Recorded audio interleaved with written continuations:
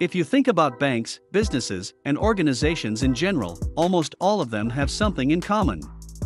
Whether it be a CEO, an owner, or board of directors, they are almost all run by a central authority. A few make decisions on behalf of many.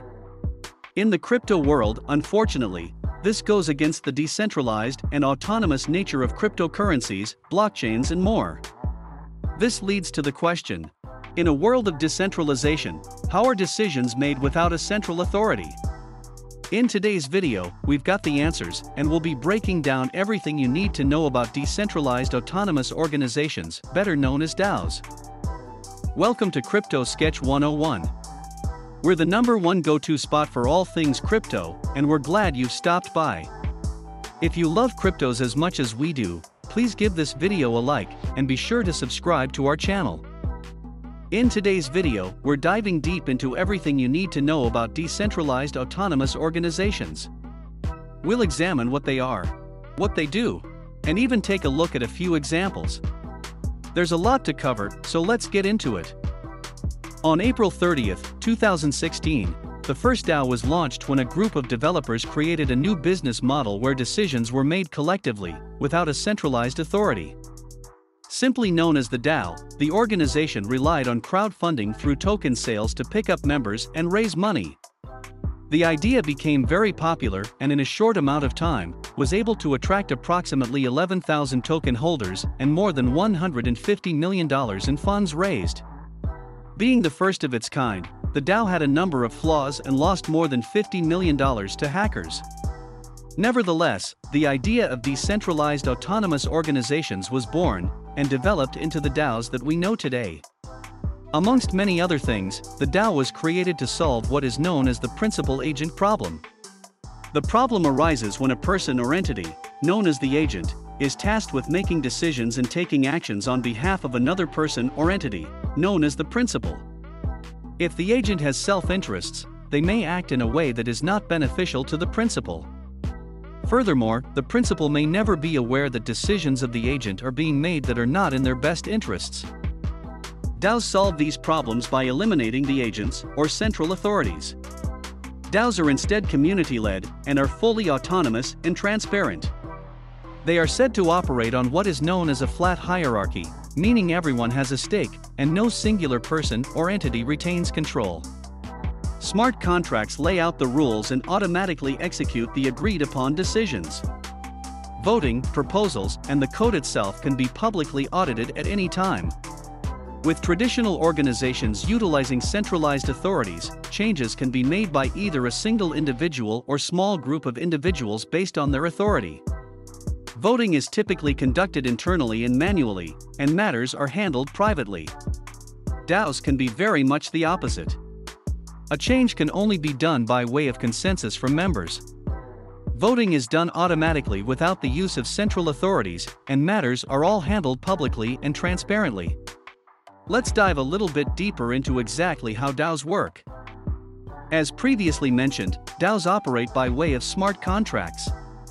When a DAO is first created, the rules of the DAO are written into the smart contract, which automatically executes once certain actions or events take place.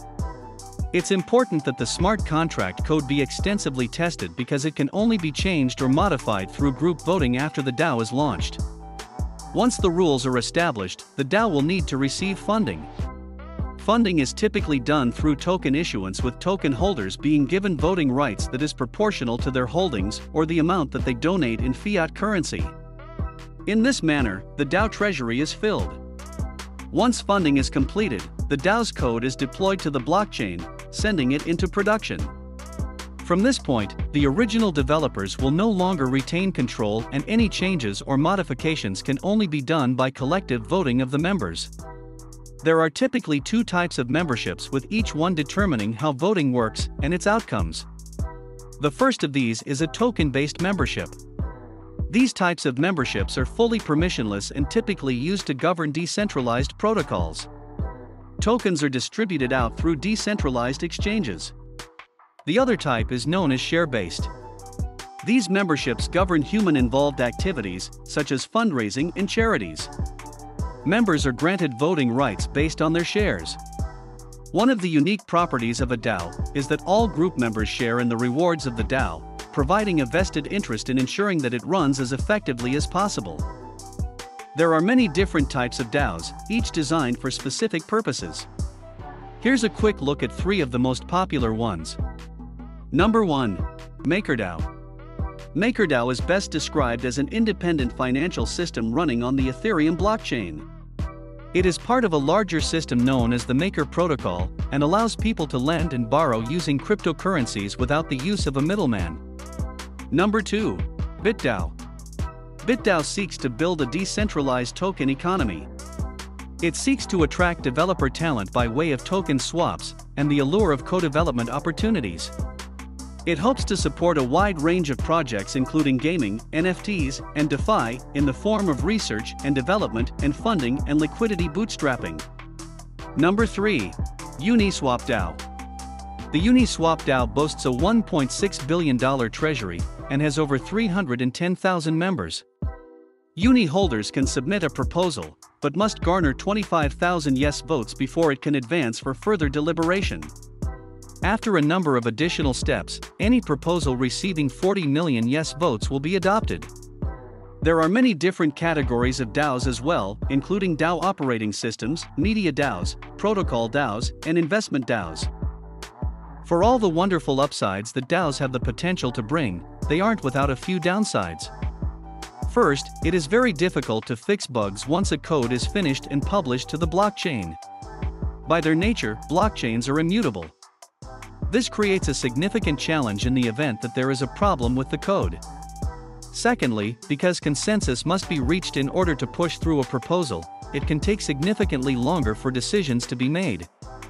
DAOs can be less adaptable to change as well. Due to its decentralized nature, decision-making in response to quickly changing conditions can be delayed and limit the DAO's ability to quickly respond to challenges and opportunities. While still very much in their infancy, DAOs offer some promise. Centralized authorities have long been the norm when it comes to traditional businesses and organizations. But there is an attractive concept with taking the power of a few and distributing it to the many. DAOs have amazing potential to transform the way that traditional businesses and systems operate. Still, DAOs are not without a few challenges. A few of these challenges, if addressed properly, may be the difference in whether or not DAOs become the norm and eventually replace traditional centralized authorities. And that's all that we have for this video. We hope you got a better understanding of decentralized autonomous organizations and the huge potential that they have to replace traditional centralized authorities.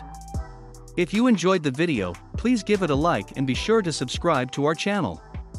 Thanks for joining, and we'll catch you in the next video.